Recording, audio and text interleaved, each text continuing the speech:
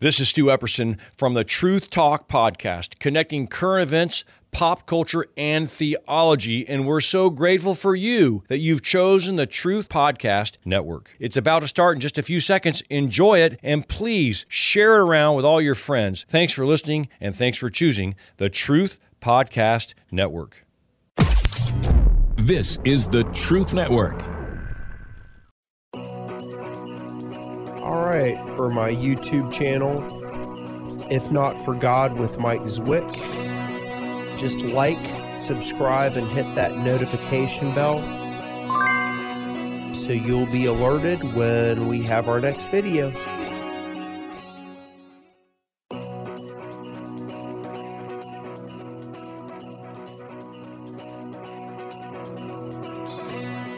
Welcome to If Not For God, stories of hopelessness that turn to hope.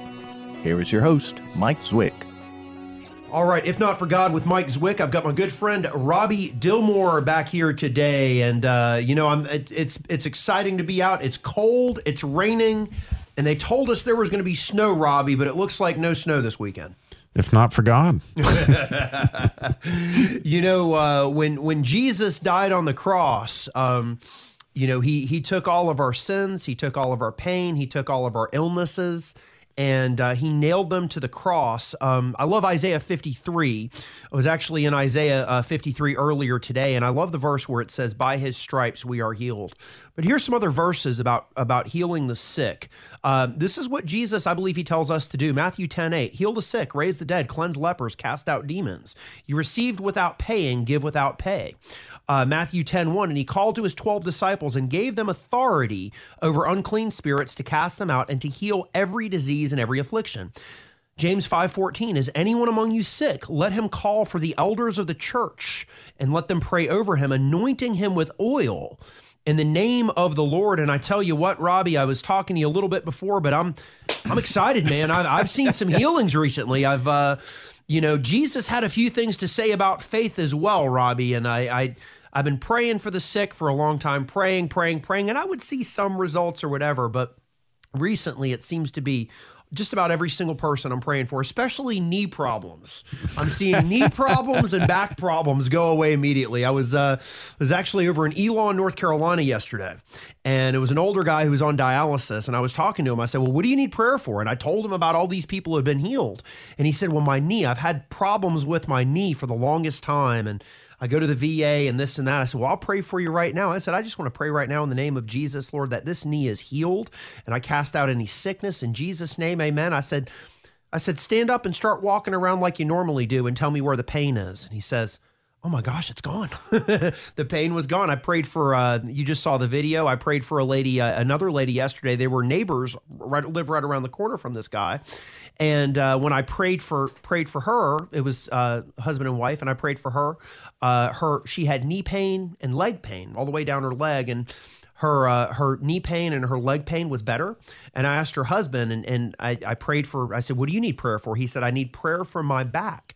And I prayed for his back to be better. And I asked him, how are you feeling? He goes, oh my gosh. He said, it's much better. He said, I haven't been able to move around like this. And he was moving from side to side. He said, I haven't been able to move around like this for a while. And so it's exciting. And I love to see the healing hand of God. But I tell you what, man, it has nothing to do with Mike Zwick. All I do is say a few words and I'm done. I love the fact that you said, but it doesn't work on my wife.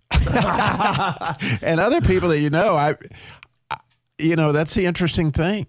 That, ultimately that proves the point that God's the one who decides. And quite often it may have something to do with whether or not your wife is thinking, oh, that's just Mike, or your friends think, oh, that's just Zwick, But it's interesting. I remember when Pastor Little came to say he was, in my office, I was struggling with cancer, thought I was dying. I had no faith whatsoever. When he showed up, I thought he was a nut. I mean, really? Don't worry, Pastor Little. I know you're in a better place now, but a lot of people think I'm a nut too. So. Well, it's just the point. I thought he was a nut, and he knows that, and I've told him. And because I had no idea of laying on hands, anointing with oil. He did the whole thing, man. And I was like, what is up with this? And But, you know, when my tumors all got gone within 48 hours, you know, he had my total attention. You paid attention. And you said you had other people praying for you at that time, but you said, I remember you said there was something different. Right. There was a bit of a fire or something that I sensed that day, but no doubt it was not my faith that from my standpoint, there was no real belief on my part. So he was the one who had the faith. Well, I think it's God. I mean, I just think, like you said, you don't know what that's going to be, but the cool thing is, and I think it's really beyond cool, that it's a physical issue that is pointing to a lot larger one, right? Because it's one thing to be, you know, like the way that Pastor Courts, my old pastor, used to say, he goes, if we prayed for near as many people to get into heaven as we prayed for them to stay out of it, we'd be in a whole lot better shape, you know? And so, you know, the spiritual healing. So I got to tell you the story that's going to lead up to, this is all about healing in its own way. Is I was studying the book of Habakkuk, as you know, and these people are going to be carried into captivity like sand is what actually it says in the first chapter of Habakkuk. And so I started to look at that word captivity in Hebrew, and I realized that the part of it was inflammation. What? That it would be hot. In other words, if you get carried into captivity, there's some fire involved in that. And so I said, well, let me see if I can find that word. So I study that word and I look in my concordance and I find, wow, that word's all over this passage in Deuteronomy that talks about literal inflammation like fevers and what was called consumption back in the day. I don't know if you know about COPD, emphysema, those things. They used to be called consumption. That's right. And so when you look, that really meant was they didn't know what it was. They actually knew what it was. Listen to what it is. You hear it today, but you'd never have put it to your mind to think what they're saying in English. It's inflammation. And COVID, it's inflammation. And so when you think about inflamed, right? So it's a simple solution. If somebody's got a fever, right? They're running a fever 103. What are you going to tell them to do? Take a couple aspirin and drink plenty of fluids. Yeah. What do you do for a fire? You pour water on it. Well, if you got spiritual inflammation, I'm just saying that Jesus told the lady at the well, you might remember, some people call her the woman at the well, but I think she was the lady. Anyway, what did he tell her? If you drink from this water, you'll never be thirsty again. That's kind of important because how often are we dealing with spiritual inflammation? Like your spirit is all inflamed. I promise you that and I think about this every night that I go for comfort food all over the place because my spirit is inflamed, right? But in the morning, because I've spent all that time in the Word of God, I don't have as bad inflammation. It's because that living Word, that water, it cuts down. I bet you like that. If in the morning, did you notice that your spirit's a lot more peaceful than it is in the evening after you've been worn out by 4 or 5 shenanigans? Makes sense to me. Or, you know, when you say in the morning, my morning lasts for about 15 minutes before the kids are screaming. And it's, so right. What I have to do is, that's interesting. I have to find my quiet time. I have to make my quiet. I'm not going to find it. I have to make it. You have to set aside time to be with the Lord. You have to set aside time to be quiet. One of the things that I've seen, and this is one of the interesting things about healing that I've noticed. Matthew chapter 11. And starting in verse 20, I'm looking at the ESV. He says, then he began, and this is Jesus, then he began to denounce the cities where most of his mighty works had been done because they did not repent. Woe to you, Chorazin! Woe to you, Bethsaida! For if the mighty works done in you had been done in Tyre and Sidon, they would have repented long ago in sackcloth and ashes. But I tell you, it will be more bearable on the day of judgment for Tyre and Sidon than for you. And you, Capernaum, will be exalted to heaven. You will be brought down to Hades, for if the mighty works done in you had been done in Sodom, it would have remained until this day. But I tell you that it will be more tolerable on the day of judgment for the land of Sodom than for you. And this is what I've seen. Do you remember the passage where there were the 10 lepers? Of course. And they all got healed, right? And they went away, but only one of them came back. So I've seen some different reactions when I prayed for people and I seen them healed. The people that I mentioned just now, both the couple and the other guy, they were both excited. They were praising the Lord. You know, they were really happy. I've seen some other people. It's just like a blank stare on their face. And it's just like nothing. It's like, hold on, the Lord just healed you, and you're just, hey, maybe you say, I don't, I'm not judging anyone, but when I read that verse, was it Matthew 11:20? Or when I read that passage, what I hear Jesus saying is that if you weren't going to repent, if you weren't going to surrender your life to Christ, if you weren't going to say yes to Jesus and submit to his authority and accept him as your Lord and Savior, from that passage, he's saying it would have been better had you not have been healed. So I feel like when I pray for people, and if they are healed, and then they go, yeah, I still don't want Jesus, it might have been better for them had I not even have prayed for them to be healed, because then they wouldn't have seen it. Well, the good news is that you don't know the end of the story, right? And so it's like, I was a baby Christian, no doubt, when Pastor Little, healed me.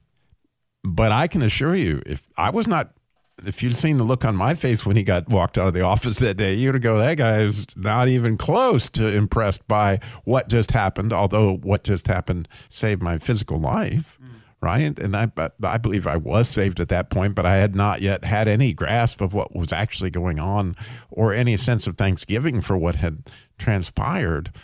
But those things, they sit in your mind and they begin to bubble around. I was thinking about it today, right? That I remember the first answer to prayer I ever had was when, my son Leslie had run away, and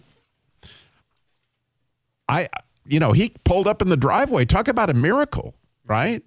Like, Jesus told me I got this, and my son is recovered for me. If there was ever a point in time where somebody should have said, thank you, man, Lord, that's awesome. That's awesome. But I didn't do it that night. I didn't surrender to Christ for probably 4 years after that.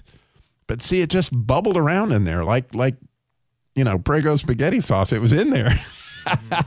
and other things would happen, and I would recall, like, man, that maybe that stuff is true. Maybe. So, like they say, you plant seeds, Apollos watered and all that stuff, but God makes it grow. And so over a period of time, you don't know, you don't know what, God's doing with people. And I love all the things that I don't pay attention to, but all of a sudden God starts to bring them back like dominoes. They start tripping over in my mind, and like, oh, wow, look at that.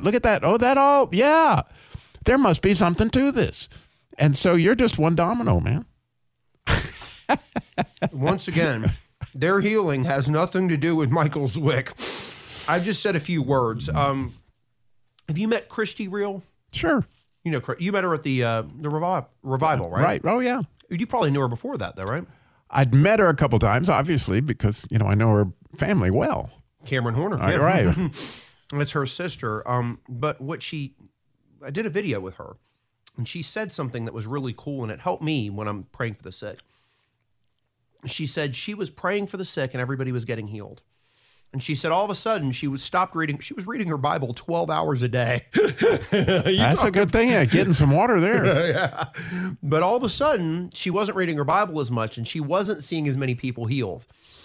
And so she asked the Lord. She said, "Lord, where, what do I have the gift of healing?" That's what she asked. And she said the Lord told her no, and she goes, "Thank God." And no kidding, she started praying for people after that, and around 150 people straight were healed because she realized it wasn't her.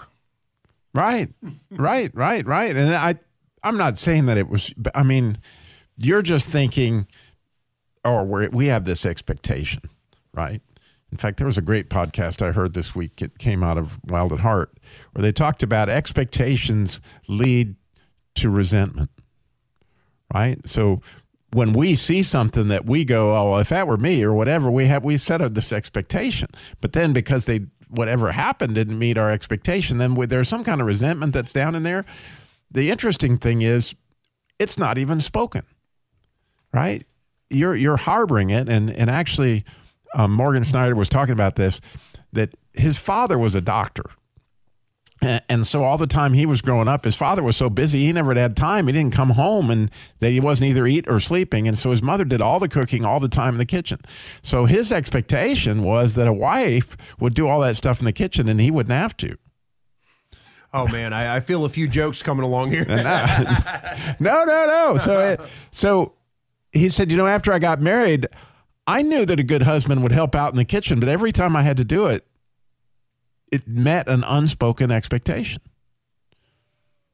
And he said it took years, really, for the Holy Spirit to get him to see that he had this expectation that his own mind didn't know that he had an expectation, and it was leading to resentment.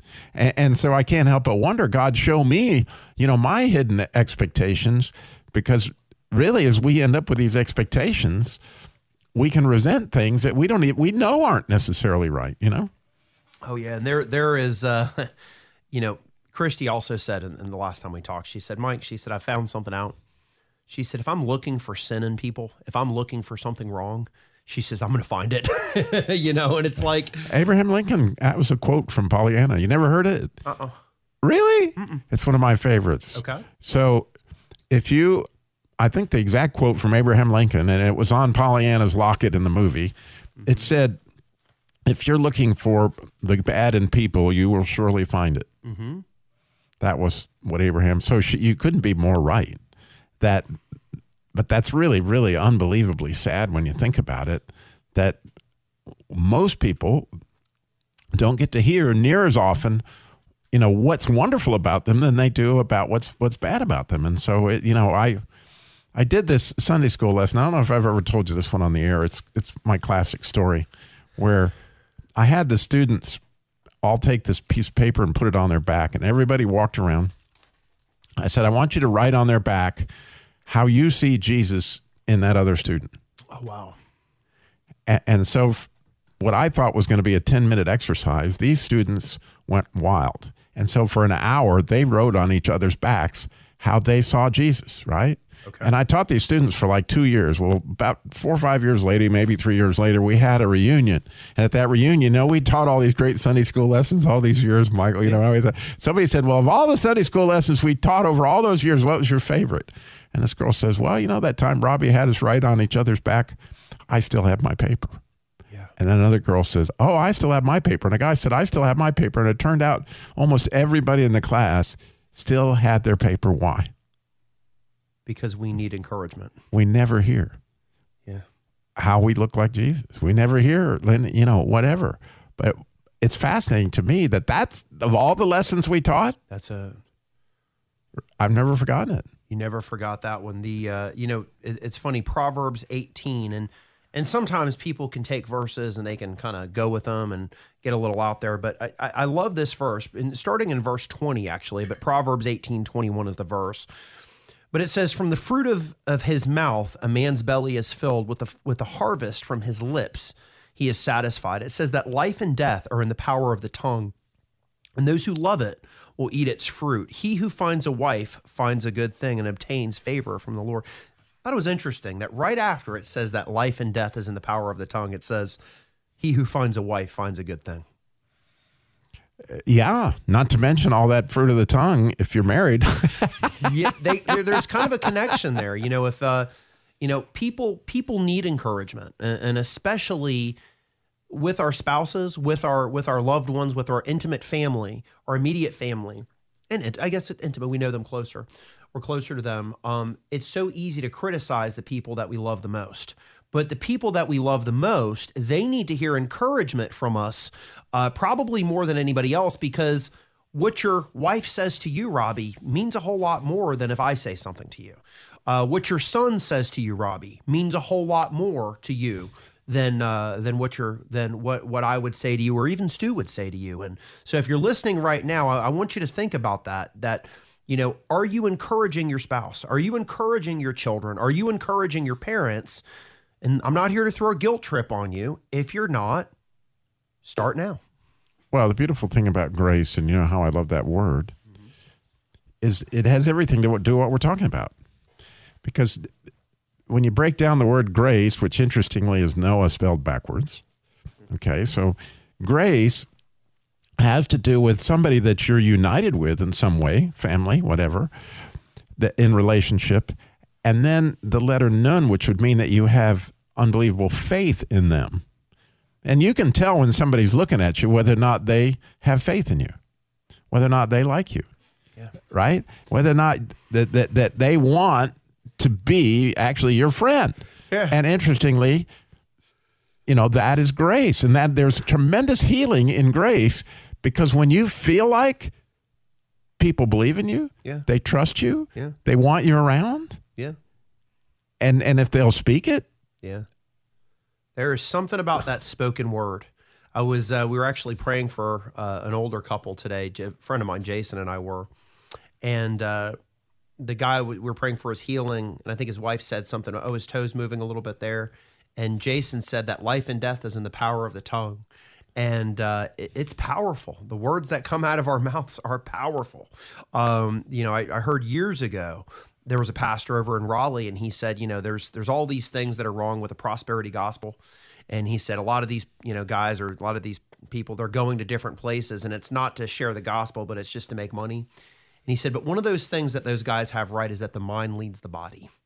And especially the words that come out of your mouth, they can lead you. And so you've been in sales, I've been in sales, but when I first got into sales, they would teach us, they say every day when you're out there, you want to speak out positive phrases out loud. And I was like, this is crazy. This is silly.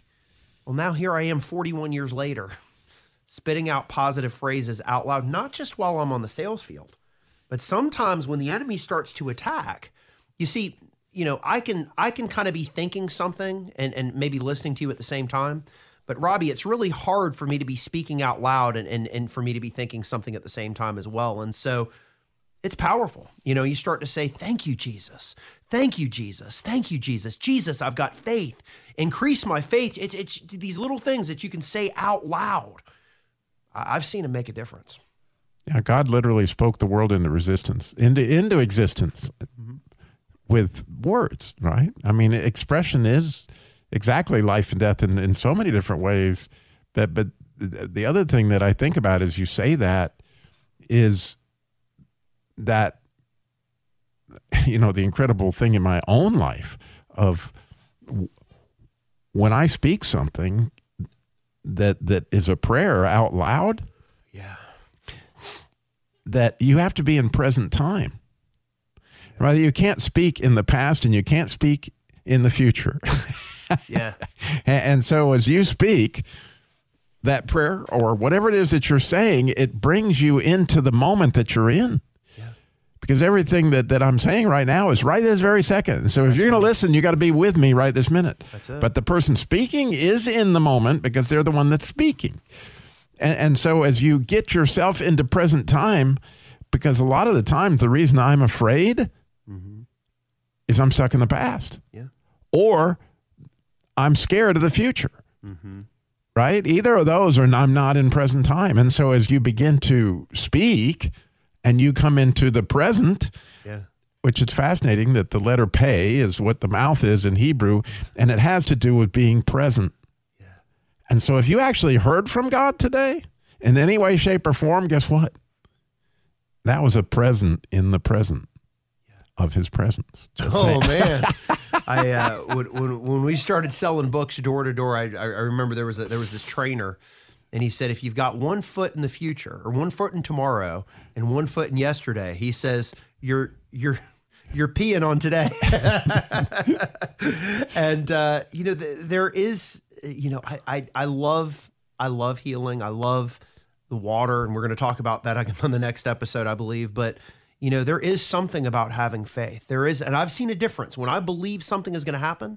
And they even taught us this when we were out selling. They said we can't explain it because remember, this wasn't a Christian company, but they said we can't explain it.